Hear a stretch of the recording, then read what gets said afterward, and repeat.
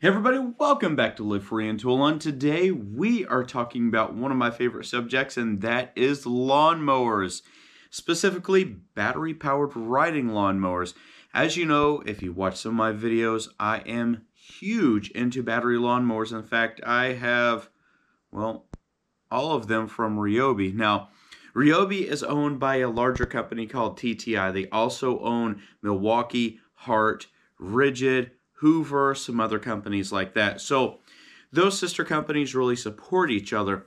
One of the big things, or one of the big changes that Ryobi did, is they made all Z-turn lawnmowers. Those are riding lawnmowers. And if go ahead, hit the link down below. You're going to see some of the videos that I made on those. They're pretty incredible. But one of the things that they got away from was a steering wheel riding lawnmower.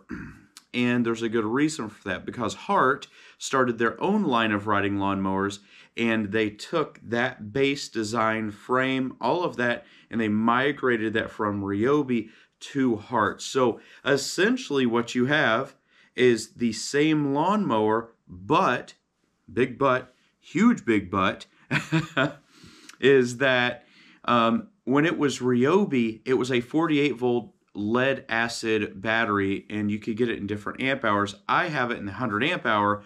The big thing about lead acid batteries is that you can only use 50% of the capacity of that battery, and what that means is, well, you're only going to get 50 you're only going to get 50 amp hours of runtime out of that, which is going to limit your abilities, and they're pretty heavy batteries. Now, whenever they went over to the platform for Hart, they actually converted to lithium ion.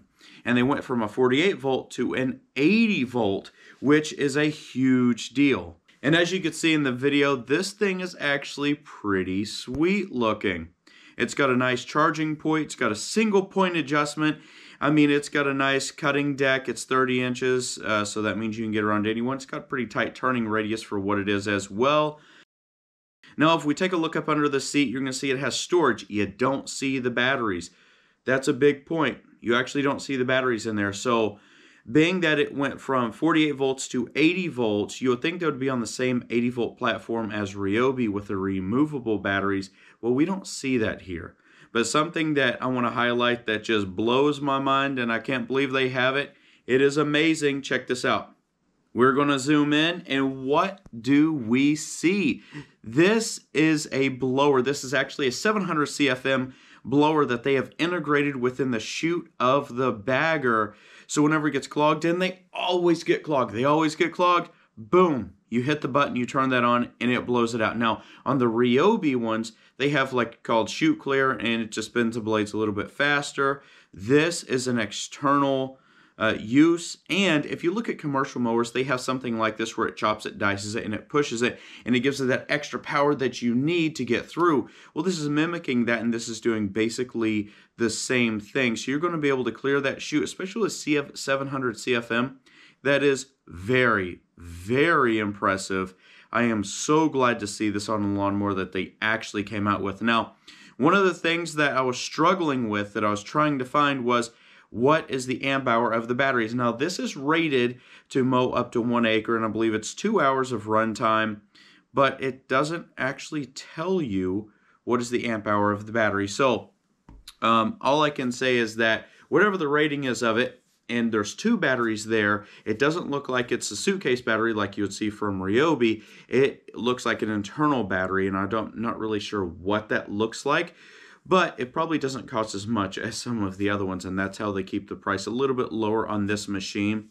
All I can say is I really wish I had this. I'd love to push it up against my other lithium ions. I actually have the iDrive Z-Turn, and I just love to see how you can actually do it. One of the big things that I didn't mention before is that with lithium ion, you can use 100% of the battery. So instead of that huge lead acid battery where you can only use 50%, well, you're going to use 100% of lithium ion, and it's a lot lighter. So you get some efficiencies there from losing the weight. You're going to be a little bit faster. This one rates at 5 miles per hour forward, 2 miles per hour back. Now, that's the same as the Ryobi one as well.